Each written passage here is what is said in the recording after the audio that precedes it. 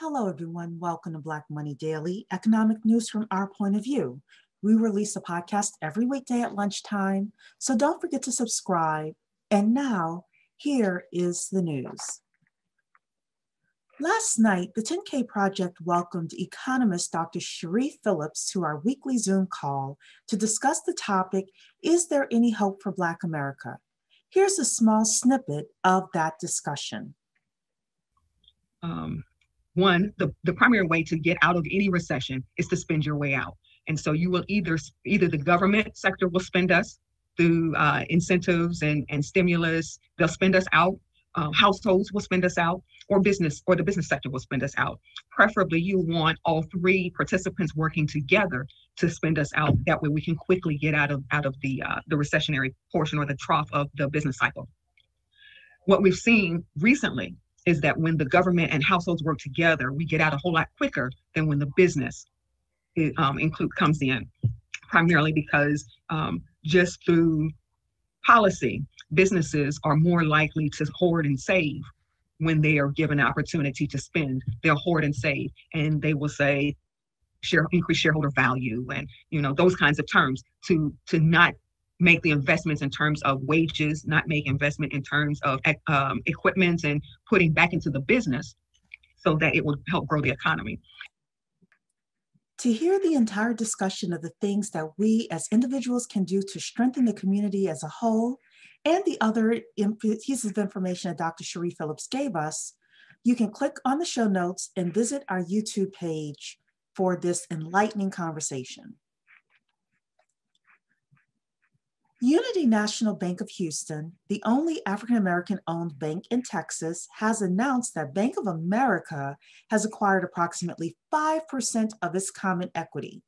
The investment will facilitate benefits to the communities that Unity National Bank of Houston serves through lending, housing, neighborhood revitalization, and other banking services.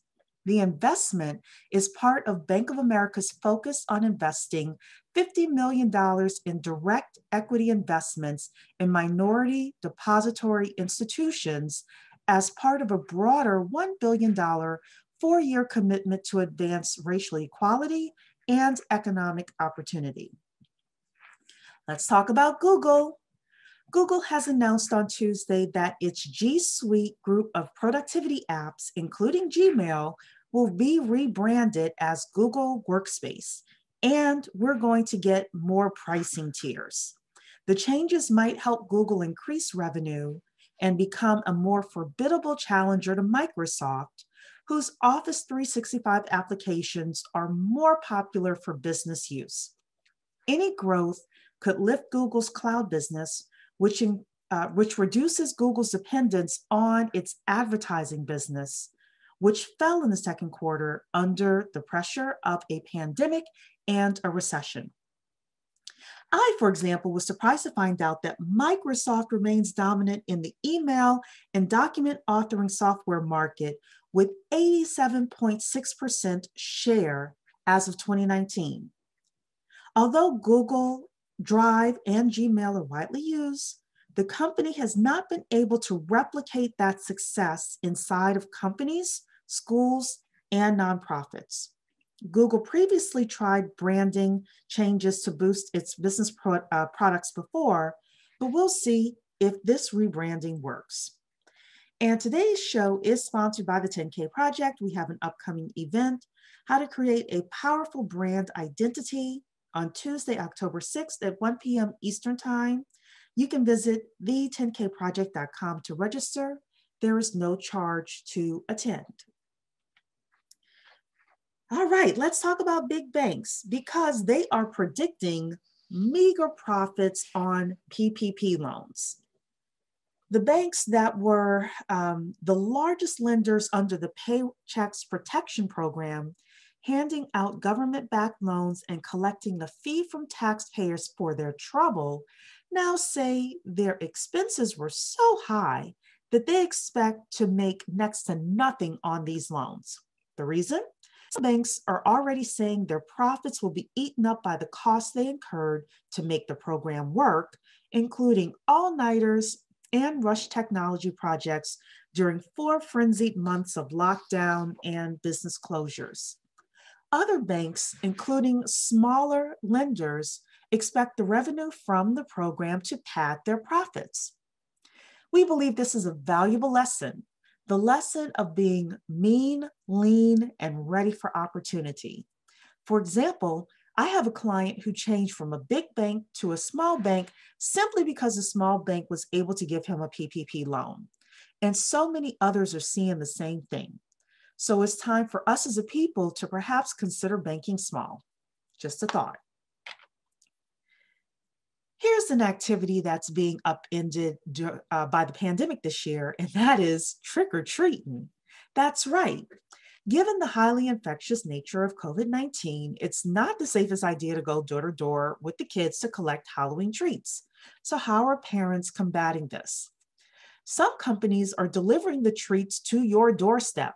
It's called a quote unquote boo bag, BOO. Boo bags are a Halloween trend that have gained some traction in suburban neighborhoods in recent years. Families fill up bags with Halloween treats and leave them anonymously in front of neighbors or friends' doors. The idea is that the recipient of the bag has been, quote unquote, booed and must now, quote unquote, boo someone else with a surprise trick-or-treat bag. Retailers like CVS, Target, and others are promoting boo bags this year as COVID-19 cases tick up in much of the country. I'm looking for Black businesses who are doing the same thing. Email us at info@the10K Project and we'll shout you out over the Halloween season if you are doing boo bags or anything to help us have safer trick-or-treating experiences. Now here's another fun story for us. Teens. Teen spending has hit an all-time low during the coronavirus pandemic. This is according to Piper Jaffray's 40th biannual, quote unquote, Taking Stock with Teens report. They surveyed 9,800 consumers with an average age just under 16 from 48 states. And these teenagers have an average household income of $67,500. Teens reported spending about $2,150 this year, according to the report. Though overall food spending declined, males still devote the most, about 21% of their wallets to food, according to the survey. That's followed by video games and clothing. Females devote the most, 27% of their wallets to clothing, followed by food and personal care. 48% of teens said they believe the economy is getting worse, so they're getting cost conscious and tightening up as well. Every Tuesday is Career Tuesday, and here is a quick career tip for you. Find the Jada to your Latifa. That's right. A lot of people talk about how developing friendships at work can improve your personal life, but these relationships can also have a huge impact on your career path and success. Just look at the actresses Jada Pinkett Smith and Queen Latifah. They're close friends who also push each other to achieve amazing things in their respective careers. Friends that both of you can have professional and personal relationships with each other so that you can help each other when you have big career challenges. If you're doing something you've never done before, you can lean on that friend to improve your ideas, get feedback, help you with messaging and strategy. If there's no one in your company who can be your Latifa, for example, then start networking in your industry, but you gotta find people. Your network determines your net worth, and people with work friends are never unemployed for long. So instead of thinking of your work friends as just companions for the upcoming happy hours that we're going to eventually have again, seek out peers at work who can challenge you, who can help you learn, and who think differently than you do. Just because someone's a peer at your company doesn't mean you can't learn a ton from them. Finding your Jada or Latifa who can give you honest, constructive feedback and champion your efforts is incredibly valuable to your career growth. And that's our podcast for today. We'd love to hear your comments about today's topics.